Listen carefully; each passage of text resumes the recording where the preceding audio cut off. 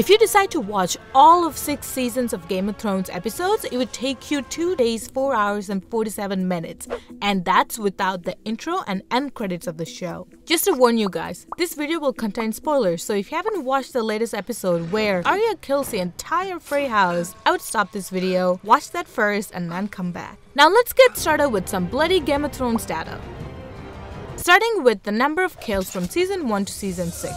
There are about 1,243 deaths so far. About 40% of the deaths took place in Season 6 alone. Everyone was either killing, being killed, or killing themselves. If you are one of those 8 million viewers who are glued to the TV every Sunday during the season, then you might be wondering which of your beloved characters get the most screen time. Well, someone kept track of all these details. During Season 1, Ned Stark had the most screen time right until his head got chopped off. Season 2 is where Tyrion Lannister shines with his "I'm not threatening the king, sir. I am educating my nephew." And Theon Greyjoy, who couldn't decide which side he was on. Season 3 is where both Jon Snow and Tyrion Lannister get some steamy action. Jaime has one less hand to get off on his sister, and Sansa gets married to Tyrion.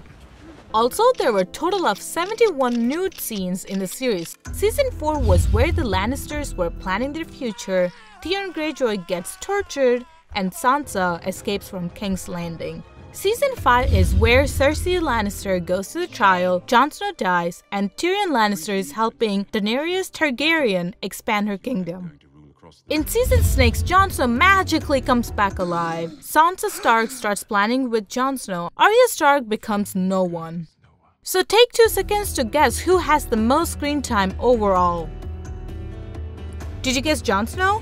Well, congratulations, you're completely wrong. The answer is Tyrion Lannister.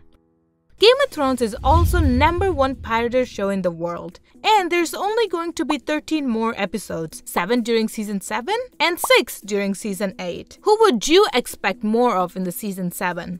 Subscribe for more data.